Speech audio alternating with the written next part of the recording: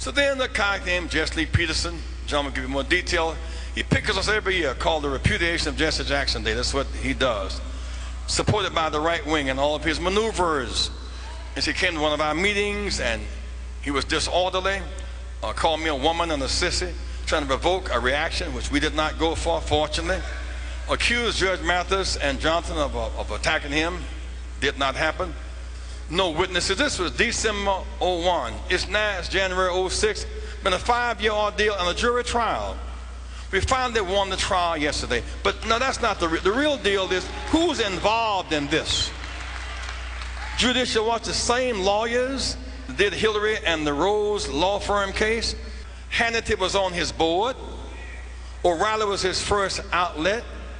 Judicial Watch is their law firm. This is the infrastructure, the giant right wing designed to disrupt, discredit, and destroy.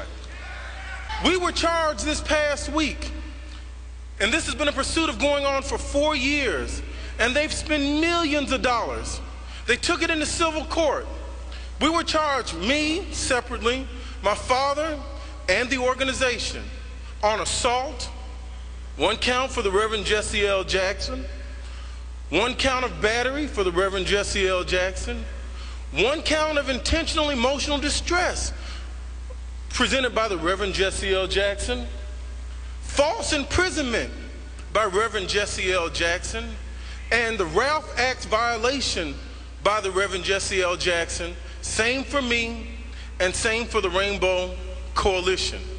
Their lead plaintiff described our actions in our meeting at the Rainbow meeting in Los Angeles as a Klan-like rally. The Reverend Jesse Lee Peterson says that blacks' lack of moral character, not all blacks, but most blacks' lack of moral character holds us back.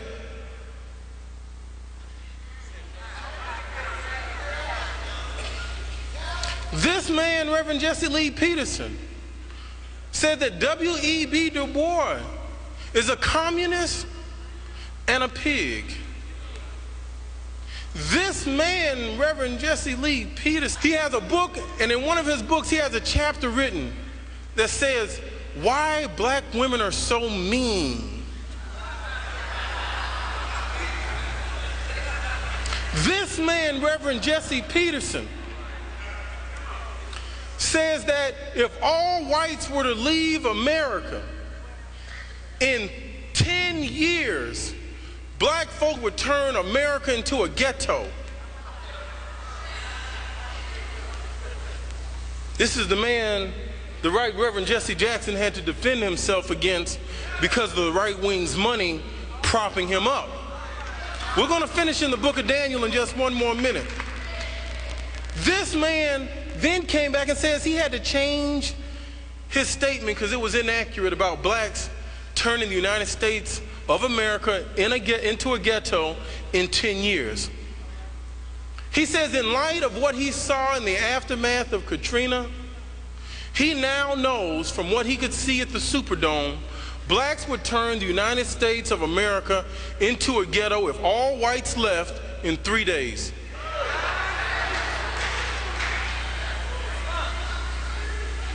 Now, forget him, because he is who he is, and now he's exposed. Sean Hannity. And here's what you need to teach your children about art.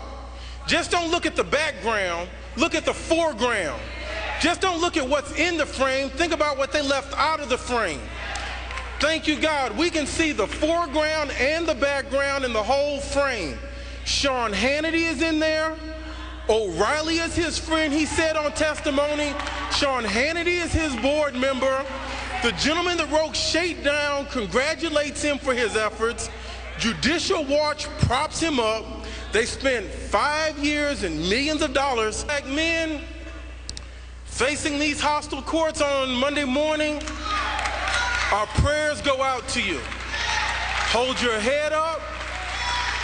Straighten up, act right, tighten it up. Some people have some very strong opinions about us. We won this battle. You can win your battle. Reverend, I'm proud to have stood with you then, proud to stand with you now. I'm proud to be a Jackson. I know who you are, Hannity. I know who you are, O'Reilly. We're not giving up. You're not going to win. God is on our side. Truth and victory won over your lies.